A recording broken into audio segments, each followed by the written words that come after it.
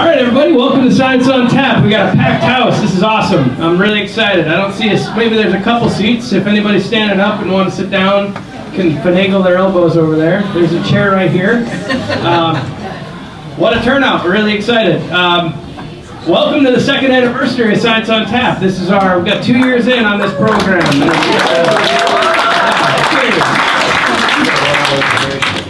There we go. Look at it. See? There you go. Take them up. That's what we like. Do we have any first-time visitors to Science on Tap? There's one, two, back there. Couple? All right. Wonderful. Really welcoming of new faces. I'm going to take 2 seconds and tell you a little bit about the program. Everybody else knows the deal. Science on Tap is an opportunity for scientists in the Valley and as far away as Missoula. Hopefully we keep it that local. To talk about their work and about what they're doing, and to have a chance to communicate their science in a real laid-back and friendly atmosphere. So we're real relaxed at Science on Tap. We're going to have waitresses coming through and asking if anybody needs a beer. Please speak up if you do. Science on Tap is also a fundraiser, so every pint we sell between 5 and 8 o'clock, we get $1 of the proceeds to split between the Flathead Lake Biological Station and the Flathead Lakers. So it's a really great deal. Fundraise responsibly, I think is the best way to put it. We are, they switched it up on you. Tricky. So we're really excited. 2 years in, I think this program's been a really, I've had a blast running it with Hillary, and I think it's been a really good thing for our organizations, and I hope the brewery, and I hope for you guys too. I hope it's we're looking forward to 2 more years and then 2 more after that. So tonight I think that Roger Smith is going to come up and talk about the Flathead Lakers a little bit, and I'll talk about the biostation when he's done. My name's Sean Devlin. I'm sorry? Sean, right off the bat, love questions. If we don't want to buy a beer, but we want to say, here's another buck for the bio, can we just hand that to the waitress too? You can hand it to this guy right here. All right. Fast fingers. Fast fingers bandsack, that's his name. Not the first time he's been called that, so anyway, thanks Roger for stepping up. More about the Flathead Lakers. Thanks, Sean. I'm on board with the Flathead Lakers, have been for a number of years. This is called Science on Tap. It isn't called Science on Advocacy or Advocacy on Tap, and I suspect if it were, you wouldn't be here. But nonetheless, first of all, I say the biological station deserves every bit of support you can provide to them. And no question about it, I'm a former vice president of research at a university, so I understand the role of research, but advocacy has an exceptionally important role too. Not only getting more support for research, but also getting more support for policy development that's based on that research. And that's what the Flathead Lakers have been doing for since 1958. You'll have to calculate that that's close to 60 years, I believe. And whether it's protecting the North Fork of the Flathead, which they're very actively involved in, whether it's looking at the mussels issues now, which the Lakers worked hard with the legislature and legislators during this past session to get more action in the Flathead Valley to protect Flathead waters. That was an extremely important part of our past year. That continues in terms of the current unfunding by the government, the Montana state government, of the Flathead Basin Commission, and our continuing work to get support for the Basin Commission that will enable it to run its pilot project with the support of others. Advocacy is not an easy task. We've got 1,500 members. We work very hard, a limited talented staff, very capable, relying on the science provided by the scientists who have spoken here and elsewhere. And if those of you who are not part of that 1,500 members, I encourage you to look at the website and join the Lakers. Their newsletters and annual report help keep you informed, and certainly Science on Tap is an important part of sharing that information. From a personal perspective, I would just say I now live on the lake, about 100 feet from Skidoo Bay. In August, as I was in my hot tub after a morning swim, I looked down beside the hot tub, and there is a cougar 6 feet away. That's not a normal activity, but it does reflect just a wonderful place this is and what we have to protect. So Welcome to Science on Tap. I'm delighted you're here, and do support the biological station in our lakes. Well said. And I would just like to mention that we have these wonderful Flathead Audubon calendars for 2018. It's a phenology calendar, so every day there's something about what's going on in nature in and around us. They're $15, and I can take credit cards now, and I can also, if anyone wants to become a Flathead Lake member tonight, I can take your credit card too. Thank you. So who doesn't need a new calendar? That's the question. All right, so I think we're all eager to get started. I'm going to hand the microphone over to our speaker tonight. First, I'd like to present a Flathead Lake map from the biostation as a token of appreciation. You can do that with it. That's what my boys do. That's nice. Anyway, perfect. Take that with it. That's just a small token of our appreciation. So tonight we have Diane Boyd, who's going to be speaking about wolves in the Flathead, and essentially her talk title, I think, says a lot. I think there's a lot of meaning in what she has to present tonight. And without further ado, we'd like to present a wonderful UM alum, and we always need to point that out here at Science on Tap. And let's have a warm round of welcome for Diane.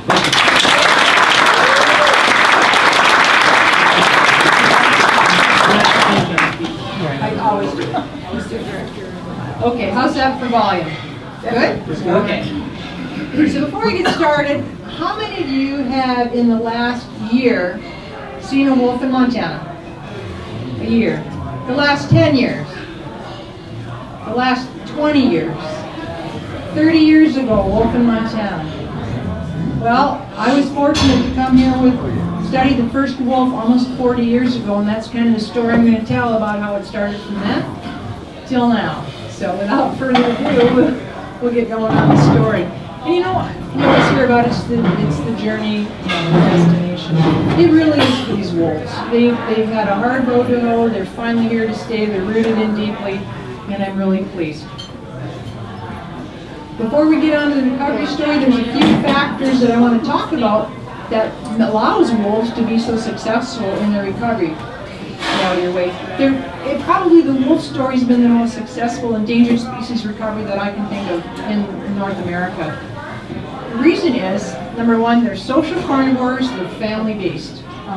It's really important. They stick together, they defend their territories with their lives, and they're very social. They're cooperative, obligatory hunters, which means they are obliged to cooperate to kill prey. So they can't, it's not like a mountain lion that can live on its own and pull down an elk. Wolves are not that efficient or effective predators. On average, they kill about 4 or 5% of the things that they start to chase. So they have to live as a pack. They have to find other wolves to live in a pack. They can't live alone very long. They're terrific dispersers, and we documented really long distance dispersers from Yellowstone, which I'll be talking about. So when you get one in an area, they'll go miles, hundreds and hundreds of miles to try and find another wolf to start a pack. They're highly territorial. Like you said, they'll defend their territory to the death, just like you would defend your home if you had somebody intruder come in and threaten you. They have high fecundity, which means they can breed like rabbits if the conditions are right ecologically. They recover quickly if you put a lot of pressure on them. The two most important things for them is they're very highly adaptable, kind of like a coyote in many ways, and they're habitat generalists. So wolves can live anywhere. And historically, worldwide distribution, wolves have the most widely distributed population in the world except for Homo sapiens. Wolves live in the Arctic, they live in Saudi Arabia, they live in dense forests, they live in deserts, they live anywhere as long as they have their food requirement.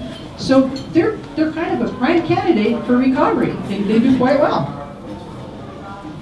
Whoops. So wolves were distributed throughout North America, from Canada all the way down into Mexico. But due to strong paradigms to kill off, remove the wolves from the landscape, So landscape could be settled and the Native Americans could be removed. There was extensive poisoning, trapping, shooting, and removal of wolves. And by about 1930s, 98% of the wolves had been wiped out. So they were pretty much reduced to a tiny little population in Minnesota and a few in the UP of Michigan. So basically by about the 50s, there were a few loners left. We had occasional loners here in Montana that would be seen. I think one shot in Big Fork in the 70s. But they'd come down, look for others, get killed. Every time one came down, it would be killed. Finally, the passage of the Endangered Species Act in 1973 afforded them protection. That's about the same time Bob Ream, how many of you in here know Bob Ream? Yeah, he's a pretty amazing man. He just passed away, sadly enough, this year. Anyway, he started the Wolf Ecology Project through the University of Montana and ran many, many students. I'm seeing heads nod, so there's some people in here who've been through that. Students, volunteers, technicians, work-study kids, all looking for wolves starting about 1970, all over the state of Montana. Any report he got, he'd send people to go look and see if they could verify wolves. The first wolf that we really were able to track showed up in the North Fork of the Flathead, just north of the Canadian border in about late 1978, 1979, and we named her Kishnina. Kishnina tiptoed south from Canada. She showed up in the very northwest corner of Glacier Park. She was alone. There were no wolves with her. Nobody knew she was there, and there was no fanfare. And that's why she made it. It's not like Yellowstone. Because nobody knew she was there, she was able to survive. So a very young Bruce McClellan, circa 1979, and Joe Smith with Kishnina. They had just captured her April 4th, 1979, and we put a radio collar on her. And it was just north of Glacier Park, 70 miles. She was the first wolf that was able to stay in Montana in half a century and survive. And we followed her movements around. It started my master's program was following her and looking at comparisons with coyotes and food habits. And then lo and behold, a couple of years later, a three-toed black male wolf showed up in the Flathead. And he had obviously been in somebody's trap, but he survived it. And they met, and they bred, and they produced a litter just north of Glacier Park again. And there were 7 pups. Unfortunately, the male was killed in June, and so Kishnina had these 7 pups. Half of them were gray, half of them were black. And I just thought, my God, there's no way she's going to be able to raise those pups by herself. And that middle of that winter, we were still seeing 8 wolves traveling together. So she did it on her own. Very resourceful animal. The big point that I like to emphasize is that these wolves in northwest Montana arrived here by walking here. They did not get dropped out of airplanes, helicopters, FedEx trucks. They walked down from Canada. They are not 175 pounds with 8 canine teeth. They are native wolves. And you know, I still run into people in my job that tell me about how these wolves were put here. They were not, and I know that for a fact. So we spent many years following these wolves on skis and snowshoes. In the winter and the summer, we would trap to radio collar them. So they dispersed from Alberta and British Columbia. In 1986, one of them, not Kishnina, she was gone by this time, a white wolf named Phyllis denned in Glacier National Park. And this is the actual den. I've been into it.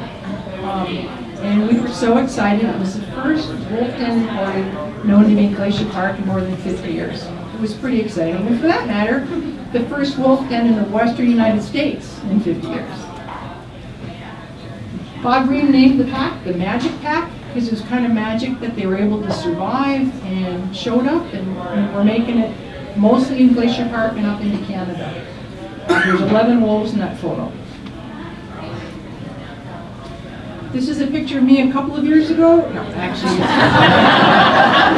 let's say 1986 with Mike Fairchild. And Mike and I co-led this wolf project together for many years. He eventually moved on to DNRC, and shortly after that, not too long, unfortunately had a heart attack and died at a young age. But we're collaring this wolf. I'm taking a blood sample. This is 1986. This wolf had all the comforts of Glacier Park and protection. What did she do? A year later, she dispersed to the yak. Maybe not the best choice, but she was looking for other wolves, and she remained over there for quite some time and then disappeared. So when we captured these wolves in the summertime, we put radio collars on them, we took blood samples. We eventually ended up for my PhD running genetic samples for all the wolves that were native. In addition, all the wolves that were introduced in Yellowstone and Central Idaho, I had subsamples from every one of those original founders. And I did the work at the University of Montana, genetics lab with Fred Elmer. In the wintertime, we would go on skis and snowmobile and snowshoes, and we would track the wolves, we would cut their tracks, and we would go backwards on their tracks. We did not go the direction of travel because we didn't want any disturbance of their natural behavior. We didn't want to alter how they would behave in the wild. So we visited kills. Here's Bob and Mike on a kill. Bob's goofing around there, chewing on a rib. That's Bob. But anyway, this is up in British Columbia, and it was the first wolf kill that he had seen in the Rockies, and he got all teary-eyed about it. It was pretty cool. And I have to say, over the years, we've had dozens, scores, I can't even keep track how many volunteers contribute to this program and have gone on to do amazing things and careers and really greatly enhanced the original wolf recovery program efforts.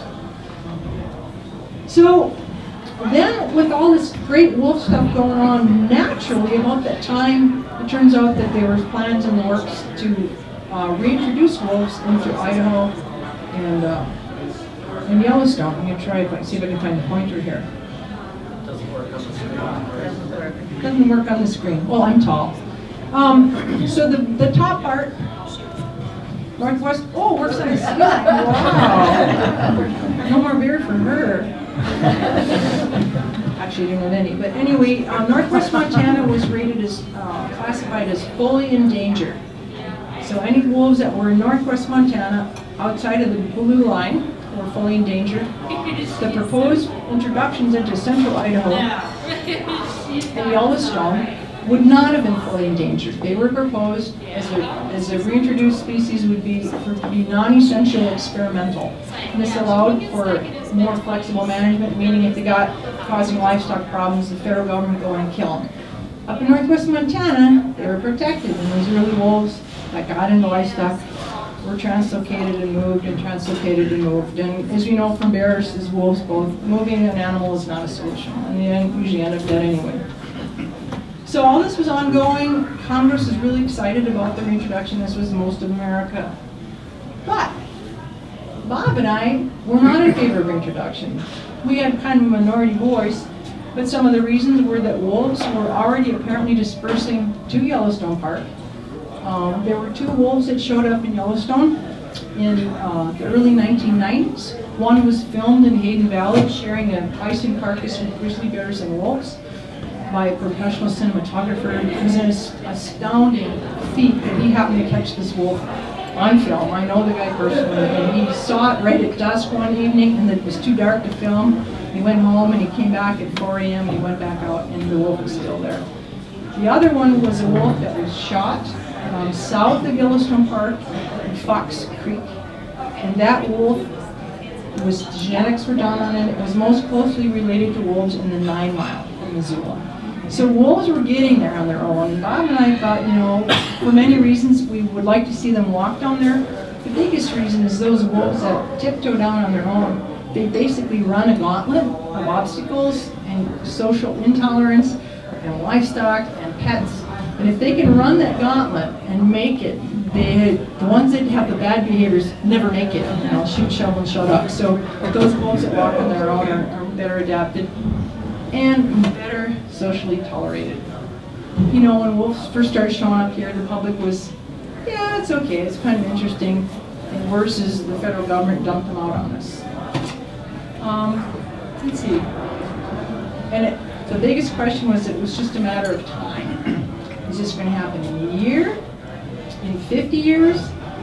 So the advantage of the reintroduction is that it would speed that process up significantly. So now that it's happened and they're everywhere, I'm grateful it did happen. But there was 2 kinds of releases done in the Yellowstone and Idaho. There was a total of 66 wolves released in the middle 1990s over 2 winters. In Yellowstone, They were held in pens and family groups as wolves were captured as a whole pack. They were held in pens for 2 months during the breeding season and released just prior to denning season with the thought that the female would be about to give birth. She wouldn't be able to go very far. They would stick together and den. And it worked beautifully as planned. Rose Creek pack, many, many packs.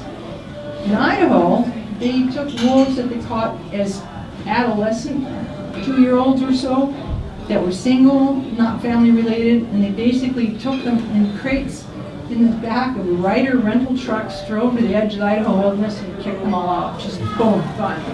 So they wanted them dispersed like dandelion fuzz in the wind, find each other, and set up their own families. And that's exactly what happened.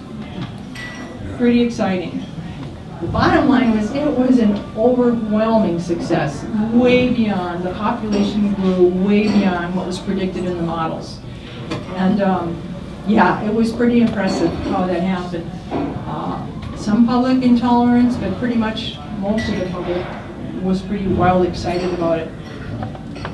The federal population delisting requirements were 300 animals roughly, 30 breeding pairs or packs distributed over Idaho, Wyoming, and Montana for 3 consecutive years. Well, considering that this happened, the introductions from 95 to 97, the wolves met that requirement already in 2002. That's astounding to me. And the wolves were actually delisted in 2011 in Montana, Idaho, Wyoming, not Wyoming, Oregon, Washington, and Utah. Wyoming didn't want to play, so their wolf management plan was not enough protection for the species, and they were just basically kind of listed as varmints. So Wyoming wasn't allowed to delist until much more recently. But here in Montana, we've been delisted for, gosh, 6 years now. We've got some interesting survey techniques. In the good old days, 30 years ago, we'd send our field techs out in the field. We had no GPS units. We had no two-way radios. We sent them out. They would wade the North Fork of the Flathead in the middle of winter, cut ski tracks, follow our wolf tracks, find their way home at night and show up at home. And I told them, you know, just kind of be really careful, and if you have any problems, here, you take this radio collar in your backpack. If you have a problem, you pull the magnet off and you turn it on. We'll come find you. We've come a long way, baby, since those days. So now we do snow tracking, we do howling surveys. I'm really into citizen science. I rely pretty heavily now on my job with Fish, Wildlife, and Parks on reports from people out seeing wolves, as well as hunters, as well as biologists, hikers, anybody. We look at harvest trends every year to see what the population is doing as an indicator of how the population is holding up. We have some pretty high-tech GPS collars right now, and they're really amazing at what they can do. I just wish that they worked as well as they're promised to work. They don't tend to run very long.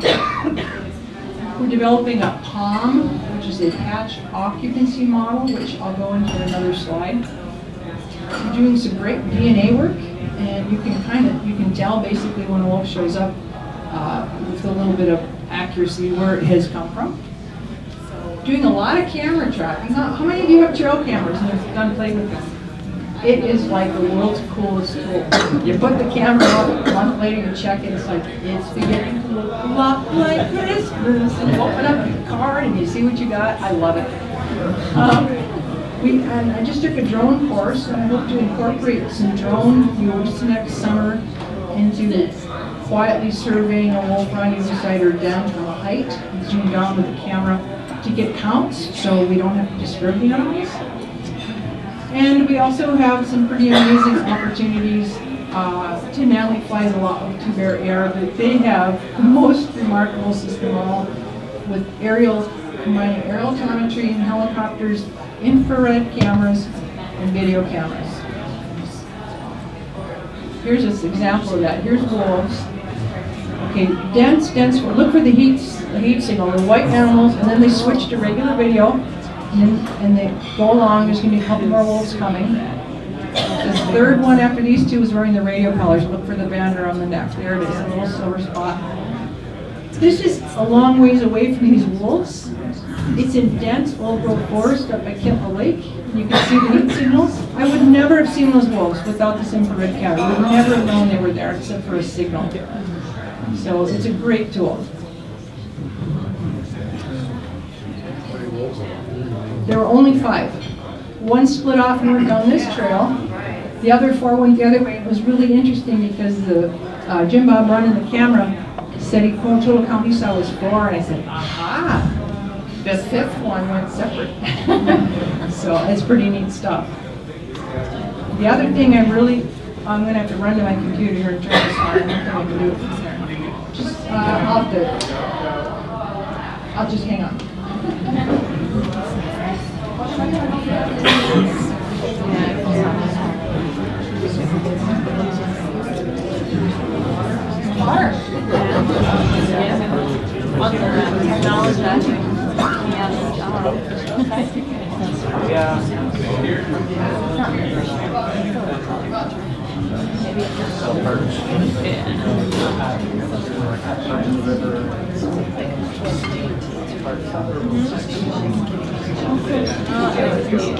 Well, anyway, I've got a picture of there it is. It's playing. It's playing. So this is the alpha female, and I had a track set right over here where all the dirt is for. I had to sit there for 9 days. And I'd come check it, and it'd be dug out. And the next day I'd come check it, and there'd be a scat on the road next to it. And the next day I'd check it, and it'd be dragged out of the hole with the chain and not sprung. And I'm like, what? So if you look at this female and she's rolling over, I don't know if you can see her earlier, but she's the alpha female. She's a breeder. She's got nipples. She's nursed pups also, the last couple of weeks. She's the smartest wolf in the pack, and the most critical animal is the alpha female. And I had a little piece of bait on a stick on the road there, and she just couldn't get enough of it. She wouldn't mess with it when it was behind where the trap was. No, but she came along and just kind of was waving me the single bird, telling me that she's smarter than me and she always will be. Never did catch her. So I took a little piece of wood, a stick, and I dipped it in my secret little lure and put a rock on it.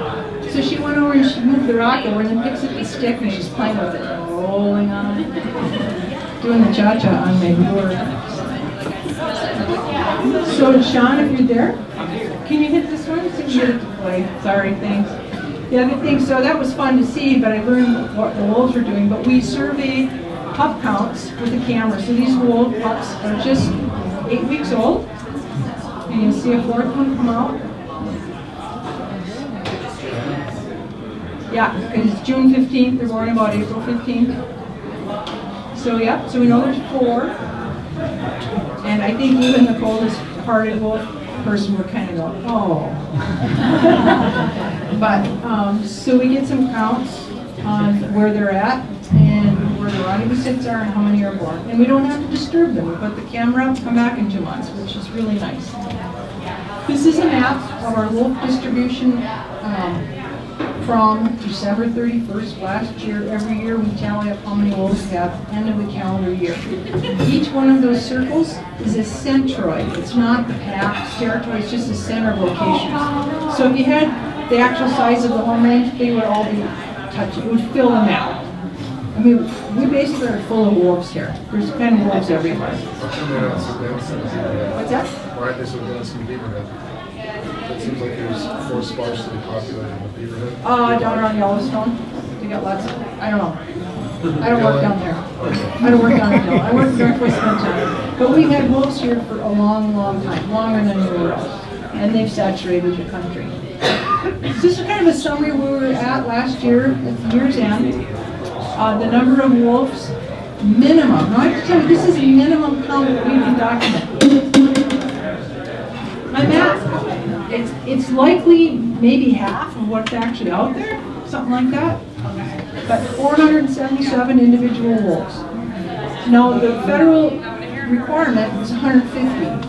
We have 477 minimum, probably twice as much, just in Northwest Montana. So we've got the whole state's quota filled here. Number of packs, 109. Requirement for the state, federally mandated regulated quota is 15 packs. We had 109 packs in the state. That's for the whole state. Sorry, not Northwest Montana. The number of breeding pairs is 50. Required, I mean, it's amazing, just 15. Number of wolves harvested, this one blew my mind. For the whole state of Montana, there were 255 wolves legally harvested between trapping and shooting. Now that's those that are checked. There are more that are going to get away, aren't reported or whatever. I think back to the days when we had 25 wolves in the whole state, and every animal counted, every mortality was very significant. Now we have 255 killed annually. That's just astounding to me. The number of livestock confirmed killed last year was 57. The number of wolves that were killed by Wildlife Services, which is a federal agency that does livestock depredation control, and private landowners for livestock reasons is another 61. So there's what, 310, almost 320 wolves. The amount that the Livestock Loss Board paid out last year was almost $60,000 for livestock losses. So that's a little bit of the stats. I'm going to talk a little bit about occupancy modeling, and I'm going to talk very little about it because I am not a statistician or logistic regression smarty pants. I'm just a biologist. But we're going to be switching from, instead of trying to count wolves individually, we're going to work on a model that has worked in many other wildlife species. It's more cost effective, it's probably more accurate, and you get good confidence intervals.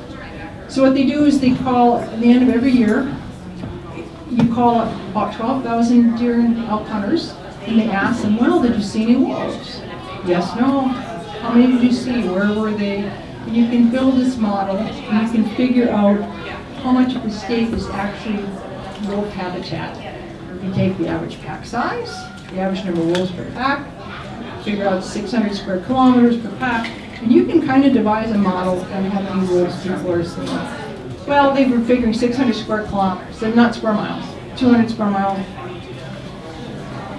Because as time goes on and we've got hundreds of wolves out there, you just can't count them anymore. And in forested area like where we live, you never see them. So it makes it challenging. Down around Yellowstone area, it's more open terrain, they have a better luck counting.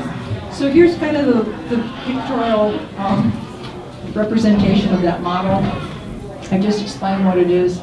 So we're hoping to replace these minimum counts in which we may or may not see wolves. I only had one flight last year with budget restrictions. This whole year, one flight. How many wolves did I see? About 12. So it's just not practicable. The one thing I want to show is kind of the trend of what's happening with our wolves, and this is pretty important. So, this is I'll read you the chart here. 0 on this end, 700 on the top represents minimum counts of wolves. Here's 1979 where we have Kishnina, 1 wolf. This goes up to 215 and they drew an extra bar up to 2016, so it includes this year's count. But you see it just kind of puttered along, and then it zoomed up. And basically the wolves peaked out around 2010 or 2011 by minimum count on how we count them. Oops, sorry. Going backwards. So as I said, minimum count is really related to weather conditions, how much budget you have to fly, how much effort's put in. Perhaps a better way to look at how many wolves there are is to look at the amount of depredations. Because when you got wolves out there, a certain percentage of wolves are going to kill livestock. It's as simple as that. It's just going to happen. So what we have here, the purple lines are the number of complaints received, again, 1997 to 2016. A graph representing the number of depredations. But what I want you to look at is the pattern. Same thing. Here's 2009, 2010, 2011. You see the number of complaints received, the number of blues, the number of verified. It's the same curve. Creeps up and is tapering off. This is the number of cattle and sheep killed by wolves and the number of wolves removed. I know you're not supposed to go into numbers, it's small, but I just want you to look at the trends. Here's 2009 and 10. It's the same. So very clearly, by several different measurements and indices, the wolf population has peaked. It's on its way out, slightly going down. And people have asked me, is that because of human harvest? Is it due to human pressure? Well, I don't know. Another theory is that we saw the same thing in Yellowstone Park when wolves first came back, and there's no harvest in the park. So at some point, I think it's a combination of harvest pressure and wolves saturating the landscape. Part of what I want to do this winter is actually do some analysis on that. I don't have an answer. It's good food for thought, good discussion material. And this is the whole 9 yards with the POM model added on top of everything else, and it's really confusing, but the blue is the POM model, and it's showing the same trend, and they've only done it up through 2014, but if they go to 15 and 16, you're going to see the exact same thing. They're working on it. So where do these wolves survive? You say you've seen them, I say they're everywhere. When I first came out here from Minnesota, which had the only remaining population of the country, wolves were strictly related to, only found in the wilderness areas in northern Minnesota. And here in Montana, well, we have a lot of wilderness and remote areas that are hard to access, and that's where I thought they would live, but they don't. They started there in Glacier, and then they moved to the interface of private lands and federal lands, where ranchers are making a living and where we recreate. And then in the wintertime, most importantly, wolves absolutely are limited by the number of animals they have on the winter range that they can access for hunting. And in Montana, winter ranges are more or less limited to valley bottoms, which is, those are all elk, by the way, those are not cows. That's down out of Gardner.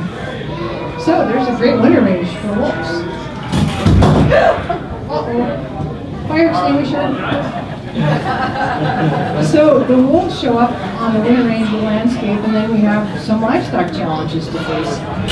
Where else do they live? Well, they live in the 9 Mile. I've seen a great photograph of a radio-colored wolf walking by the Flathead High School.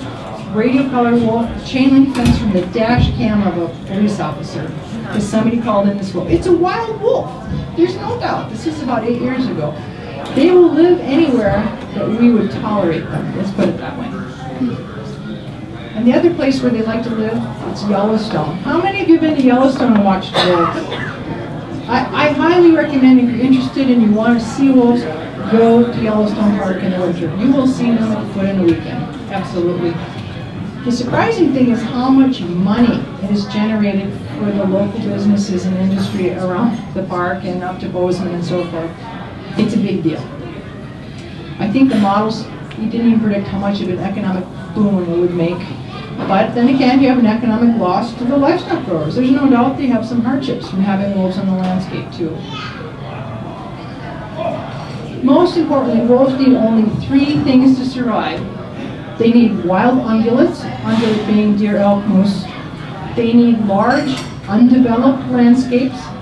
Doesn't mean free of people, but just some place where they can have some refugia. And they need freedom of persecution from humans. And the last one is the most important.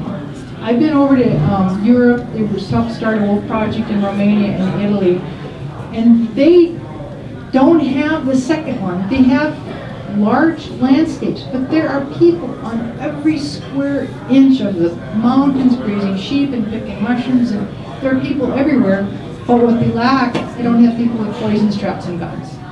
So wolves are persisting in areas where people are using them, and they're almost strictly nocturnal. They've learned over centuries that if they're seen, you know, they're in trouble. But it's totally different than here.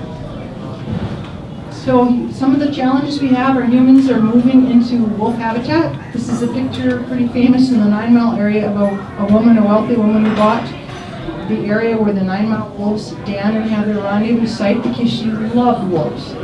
And she built her children's swing set in the wolf rendezvous site in the sandbox in the play where the wolves raised their pups. And when her first dog was killed, she wasn't too worried about it, and then the wolves killed her second dog, and then the wolves came up and took the third dog off the porch, and she wasn't quite such a fan of wolves anymore. So I'm not saying there's anything wrong with that, I'm just saying how much you may care for wolves or not like them is really how much they impact you personally. And it's a very personal story for those who suffer losses, and we have to address that.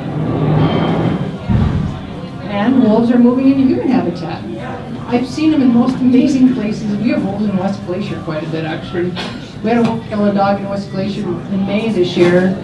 The dog owner called us, the game warden went out and picked up the wolf, and it had the Department of Washington Fish and Game air tag in it. It came all the way from Washington to kill us, try and kill a schnauzer in West Glacier. Died for it.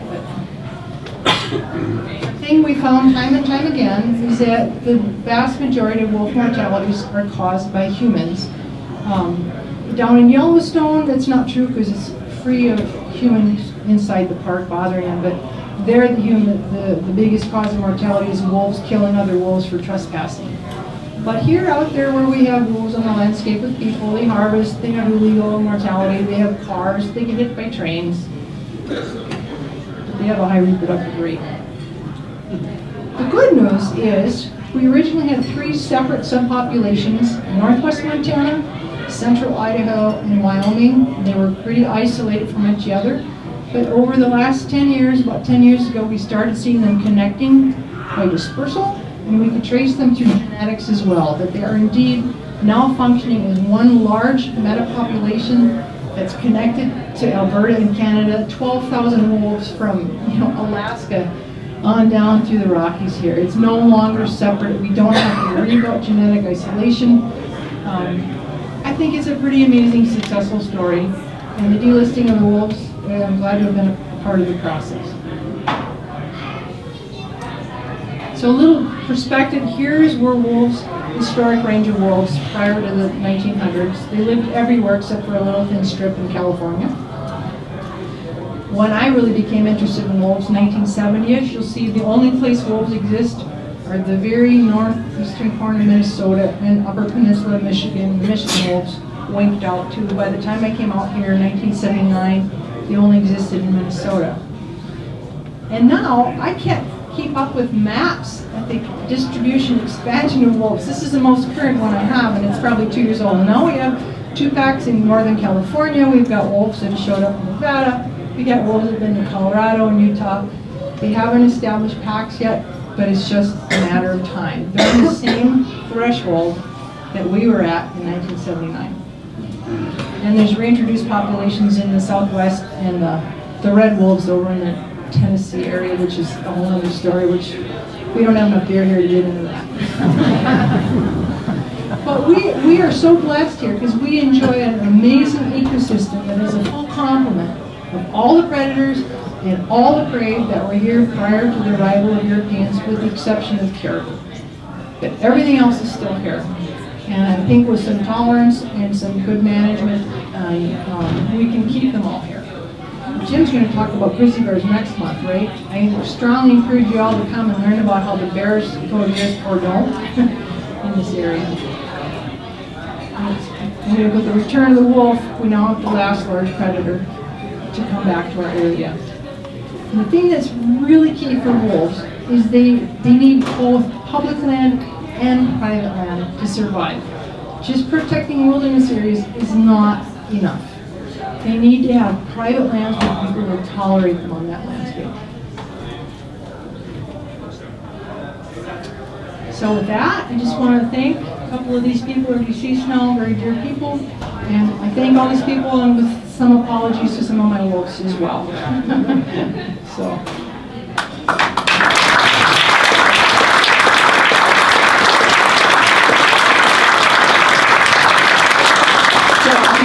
Any questions? Just one little thing. I started with wolves in Minnesota before I came out here, and I was really fortunate to be mentored by Dave H.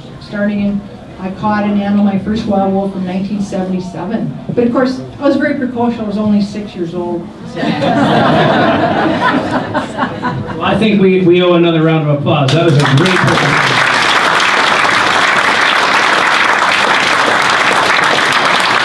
So I think what would work best is, rather than passing the microphone around, is that we have a repeat of the question at the front of the room here. And please, fire away. She's ready. Let's see what you got. You can't get away without doing a howl. Marilyn one's going to do a howl. Yeah. That's a great start. Let's hear it. That's what you have your map for, Diane. Feel free to join in. Yeah.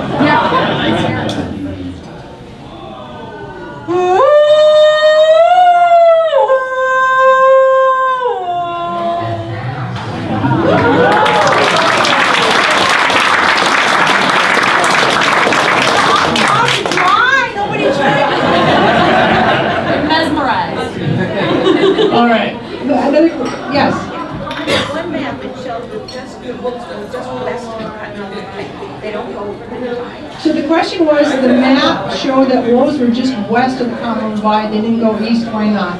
Because when they go east, they get killed. They're too visible. And they are showing up along the Rocky Mountain front. We've had sightings of wolves along the Missouri, and I think they'll eventually establish some packs. It's too open for them, and they encounter challenges of humans. It's kind of like bears. They're quite parallel in that way. They would live there if they would tolerate them. You could see them. Don? The wolf population seemed to have peaked and are trending down a little bit. As I recall, the studies in Isle Royale kind of predicted that they would go through an oscillation and eventually come to a sort of an equilibrium. Is that correct? And do you anticipate that that's what will happen here? So Don was saying, you noticed that our populations have gone up and peaked and tipped over, and then you noticed he's read that about Isle Royale, and is that to be expected?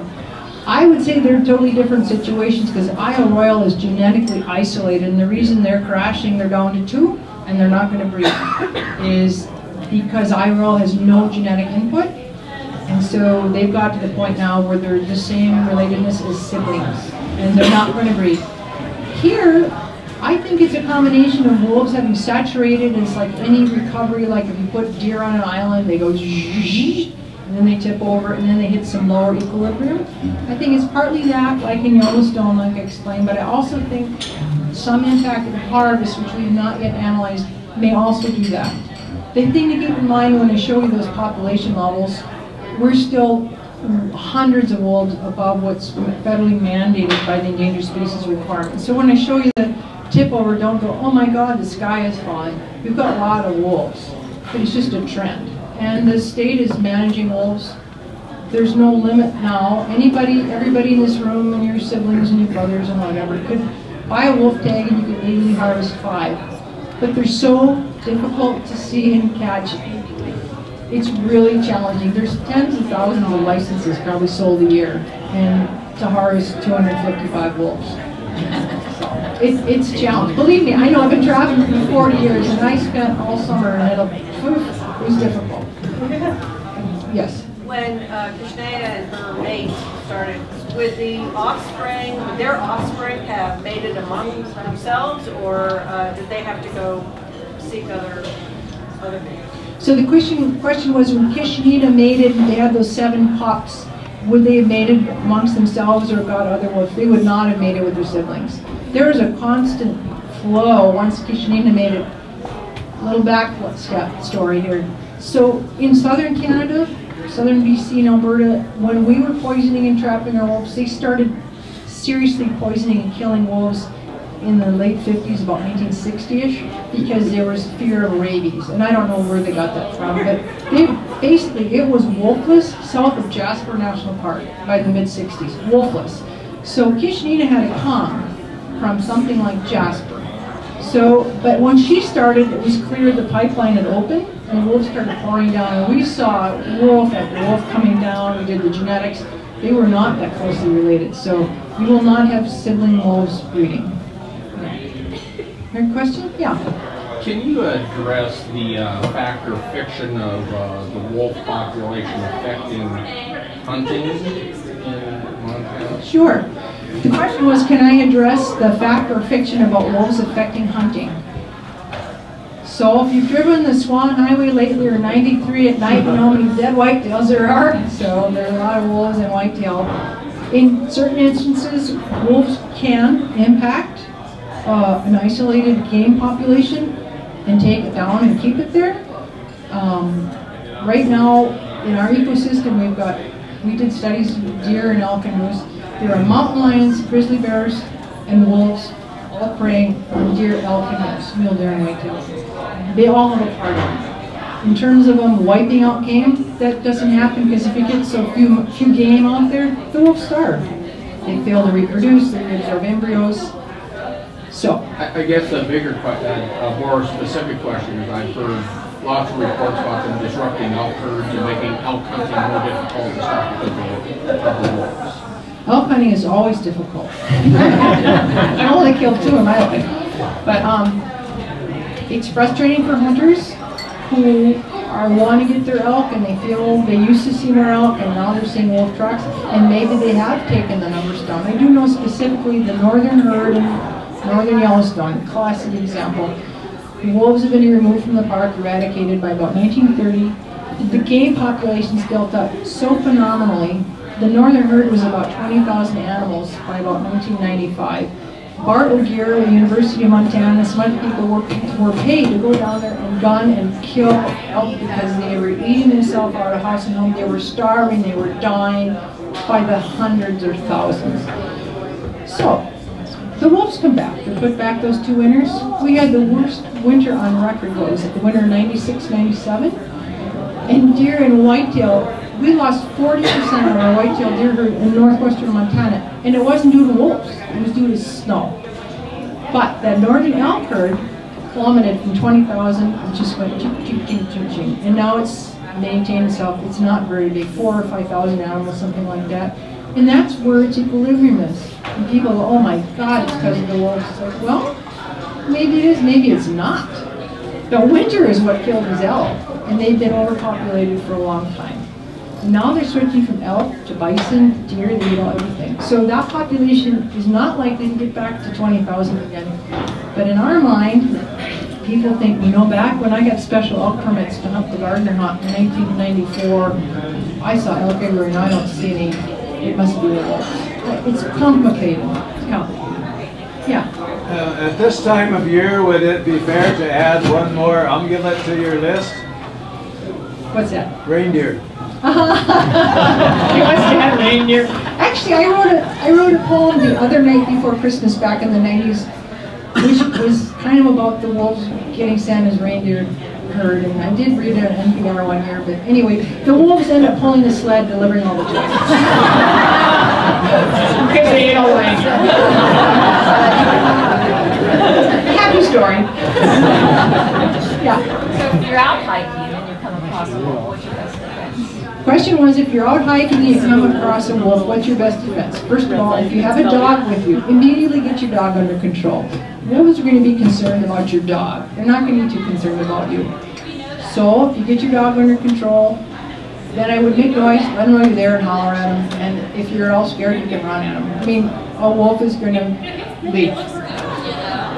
So, I had neighbors at the North Fork, Dennis and Sue, who were taking care of a friend's border collie, and she walked out her driveway up near the Canadian border, and a wolf pack of 7 wolves came out of the woods and ran at her. And when she told me the story, her voice was shaking and she had tears. She was so frightened. She had tears in her eyes.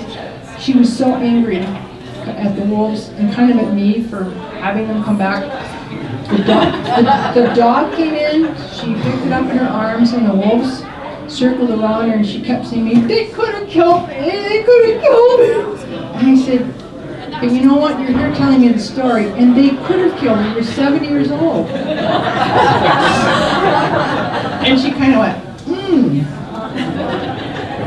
I'm not going to say it's not going to happen, but I would be much more concerned about a mountain lion. I'd be concerned about a black bear stalking me, grizzly bears. Jim can tell you about them, but wolves, if you encounter wolves, I personally like to be quiet and try and get pictures, but just holler. But your dog is a concern, because they do kill dogs. Questions? Yeah. Is Canada still a source for wolves, or has it become a sink with development and persecution? Good question. The question was, is Canada still a source for wolves, or has it become a sink through persecution? It has done both. And when our first wolves were first recovered in the 1980s, they had walked from Canada, and then they opened up wolf season in Canada in the late 80s. And in the early 90s, we became the main exporter to wolves to Canada, and we documented wolves at a Colorado Glacier going to Waterton, going up to Banff, going to the Kananaskis country, and becoming breeding animals. And now it's kind of equalized, because they're killing them kind of equally on both sides of the border. That's a really interesting question. Yeah. Yeah. Following up on that question, we draw the 49th parallel, we see nothing above it, we see lots below it. Can you say anything about the difficulties or ease of working with the Canadian authorities in terms of the movement of wolves and the transplant of wolves and things got to? So the question was, with the 49th parallel, how does international borders affect working with Canadians, Americans in terms of the transplant and otherwise? So I can tell you when our wolves were first coming back in the Flathead, Bob Reeve asked Ray DeMarchi out of Cranbrook, who was the wildlife manager for BC Ministry of Environment, could he not hunt wolves for a little bit, help us out? Ray says, oh, sure, we got plenty. Shut the wolf season. Just unilaterally, one guy. I mean, it was a small bureaucracy compared to what we do. And then when we got more wolves, they opened it up again. And in terms of the transplants, when the U.S. Fish and Wildlife Service talked to the Canadians, some were taken out of Fort St. John's and some were taken out in Alberta, BC. And they said, can we come up and remove some wolves? He said, how many do you want and how fast can you pick them up? You take all you want. They were very helpful. They helped us with the captures. And I find the hardest thing that I have is coming, if I'm doing wolf work, is coming back in the United States and being questioned by customs. I don't have any problems going into Canada. So, no, Canada's been very good to work with. Yeah.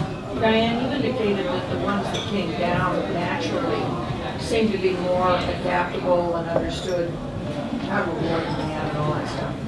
The ones that were reintroduced could be the bad boys. Do you see any difference in the genetics of those that came down naturally and those that were reintroduced in terms of, let's say, aggressiveness or ability to survive, something like that? Good question. That's a great question. Yeah. The question was the wolves as they would tiptoe down and were shy versus the wolves that were reintroduced, were they more aggressive, were they genetically different? They are not genetically different at all. We've done the analysis. They're all similar. They have the same heterogeneity. But what is different is the wolves that walked down, I'm not saying they weren't necessarily trying to bite humans, but the ones that didn't survive to reproduce. So you end up selecting for shy animals. The ones that have been in the park, those animals were taken from the same populations where they were trapped and shot and poisoned, and they had the luxury of being able to raise their families and not be afraid of people anymore. And they pass that on, so you can drive down Yellowstone and stand around the road and then walk by your car and just about feel on your tires. And it's not because they're a different wolf, it's because they're so a product of their environment, they adapt to anything, and they adapt to being around people. And as soon as they leave the park, they're killed. They have a very hard time keeping wolves alive, and the connectivity from Yellowstone to central Idaho and northwest Montana is just enough, because they have this big ring of open country around Yellowstone to make it through. But up between Idaho and Montana, they're going back and forth like Amtrak. I mean, there's no crowd out there in the woods. So the ones that are, so the interbreeding is actually because of the ones that are coming north to south because they can make it into Yellowstone as opposed to the wolves from Yellowstone going north? The question was dispersing the two-way street. It's actually two ways. It just, they have a harder time. They have the same challenge when they come from the north to go down there because they have to get through the ranchland. So it's the same issue, but they are making enough to make it. I mean, if a wolf can show up in Nevada and California, they're pretty good at making it. Any other questions? Yeah. There have been reports of wolves in Colorado, and I'm thinking they probably won't make it there because of the youth population and accessibility. Is that a good assessment? So the comment was, there have been lots of reports in Colorado, and are they going to have trouble making it because of the huge population and accessibility? There's a lot of accessibility around the 9 Mile, and the wolves are there. I just think it's a matter of having people be tolerant of them. And they're not going to live in Denver and Boulder. Well, they might live in Boulder. Not a deer living. Yeah. But the one thing that, this is just a little sidetrack, but the Mexican wolves that have been introduced are very inbred. The founding population was 7. They're very heavily and intensively managing the genetics of these wolves and constantly going out and pulling pups out of the wild and just replacing with fostered animals born in captivity with the right genetics. Oh, it's very hard for these wolves to make it. They're constantly being manipulated by people. They're having a hard time trying to be wild wolves. And so we were talking about that. There's a big investment in this program genetically. And my thought is, I think that wolves, when they come from Yellowstone and they make it to Colorado, and one of the Mexican wolves comes up and makes it to Colorado, and they find each other, we will solve the genetic problem naturally. And you know, there's people who fight that, but in terms of wolves are wolves. And 100 years ago, the Mexican wolf population was connected to the Canadian wolf population. There were wolves the whole length of the spine of the continent. And someday it'll get there again. People in Colorado don't want wolves. People don't want them here some places too. I know that. Yes. I spent 5 years in the early 70s in the Upper Peninsula, Michigan. And probably 30 or 40 days out on Isle Royal in those years. And it's sad to hear that the balance between the moose and the wolves on Isle Royal is falling apart. What's going to happen to the moose population that is under control on Isle Royal by the wolves? He commented he lived in the UP, Michigan, Isle Royal for years in the 70s, in this wonderful natural experiment of two wolves that they migrated from mainland across the frozen ice of Lake Superior, landing in Isle Royal, and establishing a founding population. It's a very amazing fairy tale because it's just moose and wolves. A few fox, a few beaver, but it's a very simple ecosystem. It's been really studied for a long time, pretty neat stuff. But now the wolves are crashing, so he says, what's going to happen to the moose? Well, the biggest predator of moose in Isle Royal is a little winter chick about 1/4 the size of your little fingernail. Killing wolves by the droves, killing them. No hair, they can't regulate, they freeze to death, they starve. You said wolves, you meant moose. Moose, I'm sorry, yeah. The winter chick on the moose, sorry, not the wolves.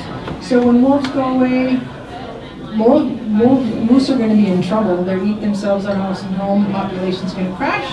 And then sometime down in the future, 2 more wolves children come across the ice of Lake Superior. We only have such a short window, but this has been going on for thousands of years. It's a very natural process. You've got one head questions. Somebody else who has another question? Yeah. Given the trends of the wolf population right now and the rise and fall, and the cultural acceptance of wolves in Montana right now, what do you think about the future of wolves in Montana and how we will continue to manage them? The question was, given more cultural acceptance in Montana, what's the future of wolves in Montana? Oh boy. You know, 40 years ago, I never would have thought we'd been standing here talking about 2,000 wolves in, Wyoming, Idaho, Montana. I think wolves will keep trying to expand out. They're going to be rebuffed in some areas, they'll be allowed in others. They will live wherever we'll tolerate them. They'd live out at Scobie if they had some place to hide. It'd be fun with following the bear work and see what happens. But the only thing, there was the pendulum was to kill all the wolves not that long ago, and now then it went to protect all the wolves, like in the 70s, and now it's kind of in the middle, which is a much better place to be. That's where the wolves have to live.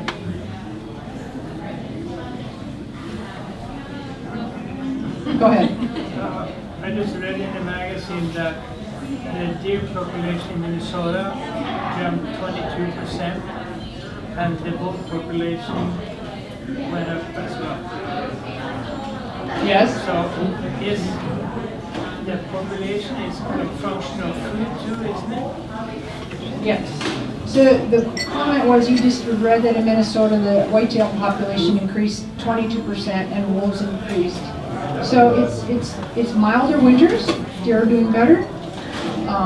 Maybe there's more agriculture. There's going to be a mix, and they're just going to track each other. There's a little lag, but they'll be tracking each other. But in Montana, isn't there it has to stop somewhere because there's got to be a balance between food and animals, right? So the question was, in Montana, it has to stop somewhere because of the balance. Yeah, we've stopped. It's going down. And deer and elk and moose populations, we're never going to have 10 million white-tailed deer in Montana. We're kind of full of all of our wildlife, and they coexist. Sometimes so for wolves, a really terribly hard winter with crusted snow and deep snow and long cold is like going to Hawaii. Wolves, the worse the winter is, the fatter and happier they are because the prey can't get away and they're suffering. So when we have really hard winters, wolves do really well. They produce a lot of pups, but the next winter there's not much to eat and the wolves just go. there's two of them. Nature takes care of it. Anybody over here? Yeah. Go. You already over here? Oh, go ahead. Sorry. Are there any other states in the United States that you're expecting to have wolf reduction programs, or what kind of climate do you need for that to happen? So the question was, is there any other states in the United States where we expect to have wolf reintroductions? And I would say no. We have this really amazing little window of opportunity with Bill Clinton and Bruce Babbitt and Molly Dady all in office at the same time, and that window opened about this far, and those wolves flew through that window. That window's gone because wolves will get there. They'll get there. And the introductions they've done that I have out there, and the red wolf, the Mexican wolf, they're so fraught with problems. And I think those states that want wolves, I can't imagine people in Florida wanting wolves. I can't imagine people, although wolves have gotten Illinois, we had a wolf get to Kentucky from Michigan. It was tagged. I mean, they'll get there, but there's a lot of places wolves just aren't going to live anymore. I don't think wolves are going to live in Des Moines, Iowa. They might get there, but they aren't going to stay there very long. So it's sort of a takes care of itself. So I'm from Alaska, and recently there was a wolf kill of a human in Alaska. And humans were killed after that. I can hardly hear you, I'm sorry. It's so noisy behind you. Speak up, please. Thank you. I'm from Alaska, and there was a recently last winter there was a human killed by a wolf, a teacher jogging, and it was purely a predatory response to her jogging. What are your feelings on the human reaction to that sort of event? Because I mean, half of the pack was killed. And it seems like it's probably not necessary. This is a very controversial issue. You asked me the question about wolves. So I can tell you, when people who were first having wolves come back, the wolf proponents were going around giving talks saying, there's never been a case of a wolf attacking a person in North America. I was like, oh, okay. There's never been a case of a healthy wolf attacking a person. Oh, there's never been a case of a healthy wolf on a Wednesday attacking a human. Because if you go through the literature, it has happened and it's very rare. I know the jogger, the lady jogger in Alaska, there was a fellow in northern Saskatchewan who was near a logging camp where the wolves were food habituated. It's the same situation with food conditioned bears. I can think of, off the top of my hand, like, those are two, and there's a couple of people who survived a bite by a wolf. And all of them, maybe with the exception of the woman, I'm not sure, but they were food conditioned wolves. And I don't know about the lady, but they went in and killed the wolves. Okay, so we say in the last 100 years, there's 3 or 4 incidents. You know how many people get killed every year by vending machines falling on them? Literally, it's a lot. So I think people can select what they want to believe.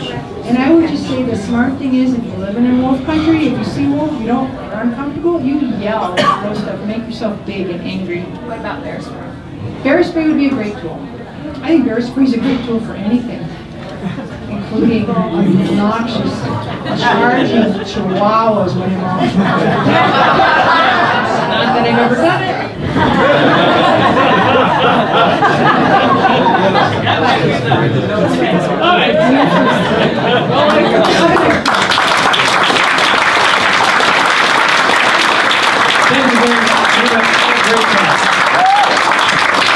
I can't think of a better spot to call it quits.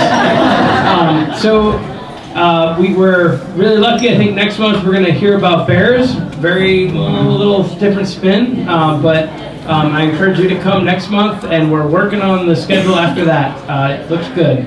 We hope to have a talk on fire ecology in the spring, fire management, and how fire, which is pretty pertinent to us, okay. He just volunteered. Volunteer, there you go. He's hiding. I like that. Duck over. Anyway, what a great talk. Thank you again. Wonderful job. Thank you. 2 years. Here we are. Cheers.